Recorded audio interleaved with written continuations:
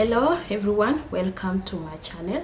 This is Caroline Chebet. If it is your first time watching, welcome. So today in this session, just according to the title, we are going to talk about classification of hotels. So before I classify each hotel individually, I'm going to say that we classify hotels according to the type of services they offer. So the first way to classify or type of hotel is according to the size or number of rooms that are available in a hotel. Some hotels have rooms maybe below 200 rooms, some have 200 to 300 rooms, some hotels also have rooms above 700.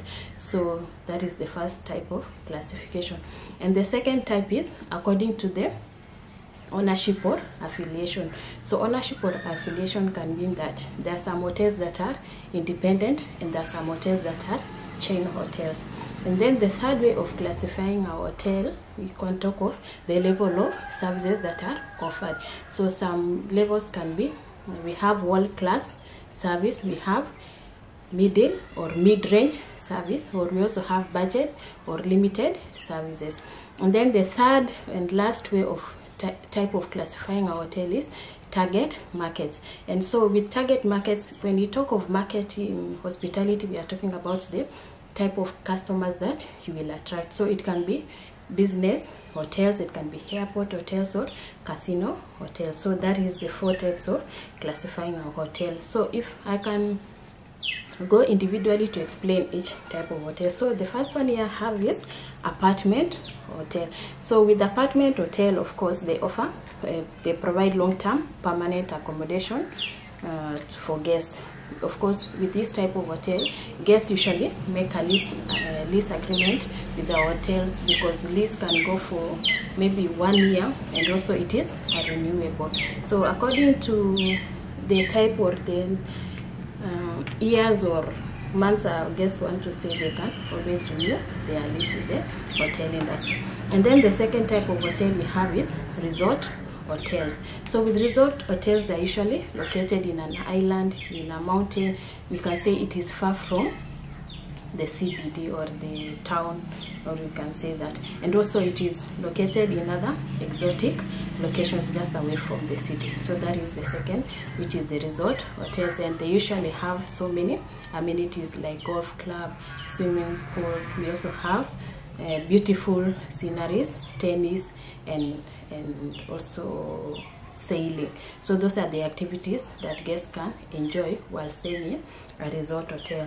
And then we go to the third classification or type of hotel we have is city hotels. City hotels are also called business hotels. So these are the hotels that are usually found in CBD, Central Business District, or also on downtown. They are just near town. So it's very, I can say it's the largest group of hotel types and cater primarily for business travelers, because they're usually located in town. And of course, we also have guest amenities. The hotels may also include complimentary newspapers, free telephone calls, and also morning coffee. So those are the some of the services guests can find when they are in any city hotels.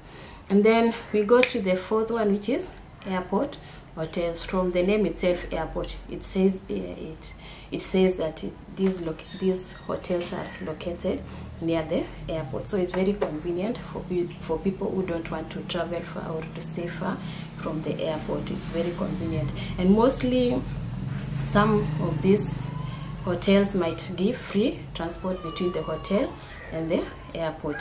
And this type of hotel mostly target clientele, the business clientele, airline passengers or airline personnel. So that is the fourth type.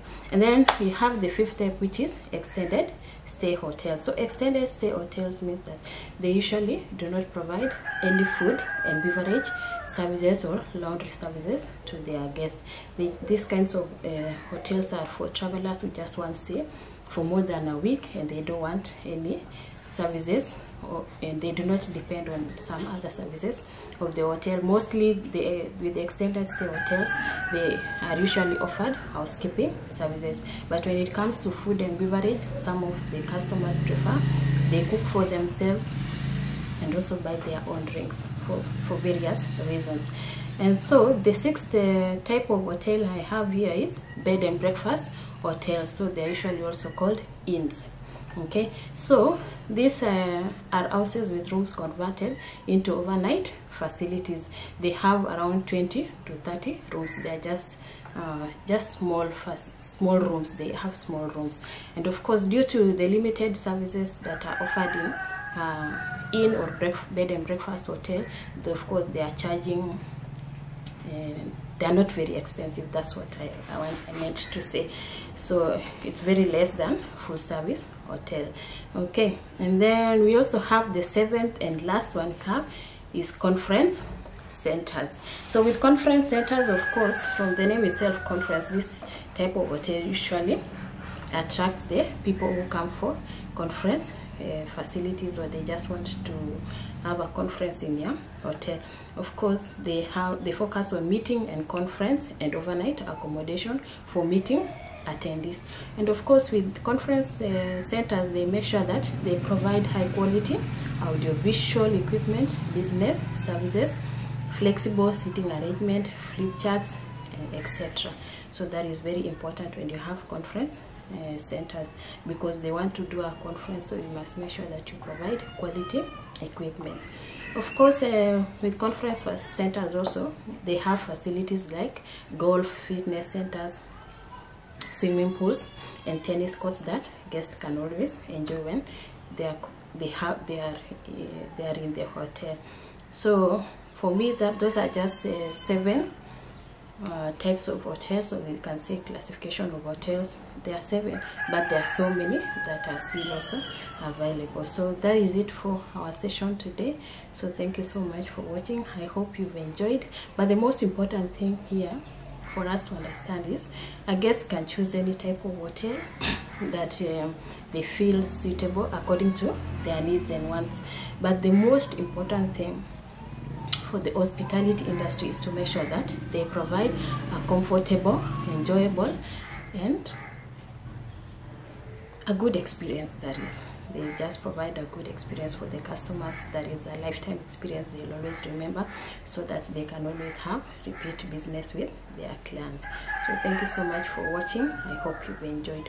So I'll be giving you this content that are related to hospitality industry. So if you are interested in such content, feel free to like, subscribe, and share this content to your friends, so that they can also learn a few about the hotel industry. Thank you so much. Okay, so don't forget also to click the notification bell so that you can be notified about when I drop my new video. Also, make sure that you stay safe, and thank you so much. Bye.